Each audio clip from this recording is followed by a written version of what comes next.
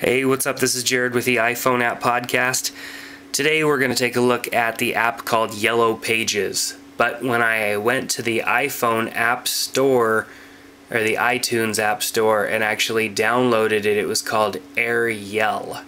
And then when it showed up on my phone, it showed up as Yellow Pages.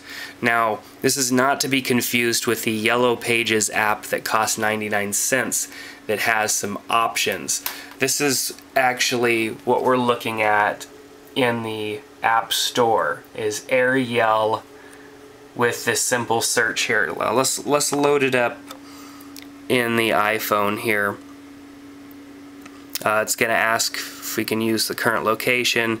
Of course you can, and then you just basically type in the name of a business or service and hit search, and it's going to bring a bunch of those based on closest to furthest away, and it brought back 18 Starbucks in the area.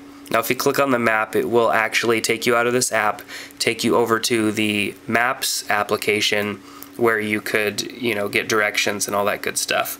But it gives you a lot of information here. So of course we can go and view more. Let's go back to the beginning here. We've got the phone number, so blue link, of course if you click on it, it's going to dial that phone number, and then if you click on the map, it takes you to Maps. So it gives you the whole address and everything, which is really nice as well. Would be cool if you could actually, create a contact out of this information, but that's okay. I mean, it's a free app, and obviously their 99-cent app has a little bit more capabilities. Their 99-cent version will actually it has some categories down at the bottom, and we'll do a review on that app soon. But I was a little confused. I think that the new version of this app, I'm guessing, isn't called AirYell anymore. It's called Yellow Pages, and it's probably it's just the free version of the Yellow Pages app from the Avantar LLC company, which is a sister company or whatever to Yellow Pages, the actual company. So I mean, it's a good little app. If you're just looking to find something, find the phone number for something, you can use it to search. I mean, I typically would use like Google's text messaging service or whatever to get the information. But it's probably just as fast to load up this app and actually get the information from Yellow Pages. The only problem with using Yellow Pages, though, is that if the company has chosen not to advertise with Yellow Pages, then you're not going to find them.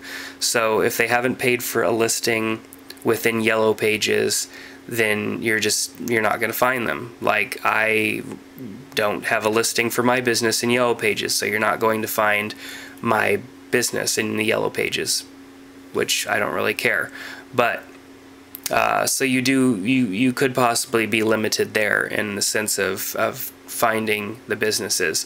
I mean, most businesses are listed in the Yellow Pages, so it shouldn't be an obstacle at all for you. But nonetheless, there's always that possibility.